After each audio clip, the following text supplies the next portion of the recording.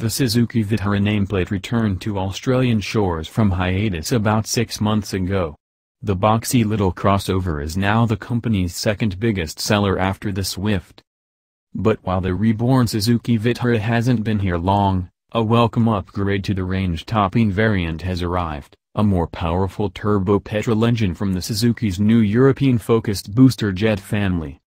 Can the 2016 Suzuki Vitara S Turbo help the brand draw more buyers away from the bigger-selling Mazda CX-3, Honda HR-V, Nissan Qashqai, Mitsubishi ASX and Holden Trax, and improve on its current market share of 4.3%? It should.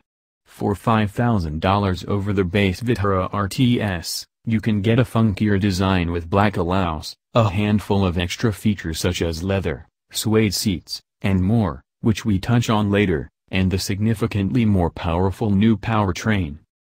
The new Suzuki Vitara S Turbo costs $28,990 plus on-road costs and front-wheel drive guys, or $29,990 drive-away, or $32,990 plus on-road costs for the four-wheel drive version.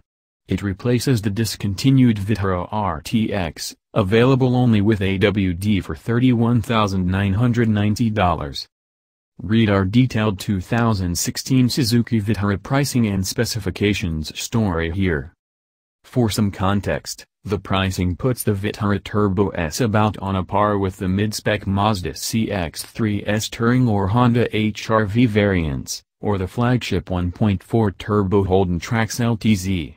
The front-drive Turbo S is also $5,000 more expensive than the less well-equipped Vitara RTS, which is still powered by the old non-turbo engine.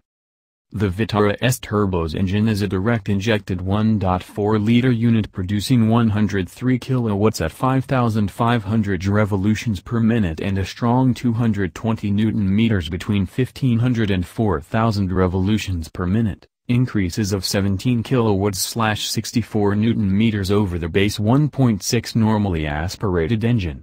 The Vitara Turbo S also offers 28 Nm more torque than the Mazda CX-3, and at 1,160 kg as tested, the car is also moderately lighter.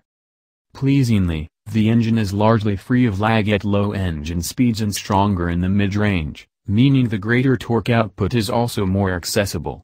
Overtaking, sneaking into gaps, and ferrying heavy car loads is now much easier than before. You can also expect greater refinement, on account of the engine's comparatively effortless delivery.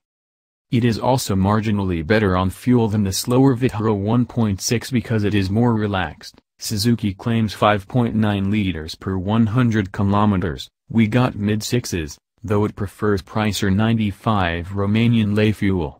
Those numbers are still super efficient, a traditional Suzuki trademark.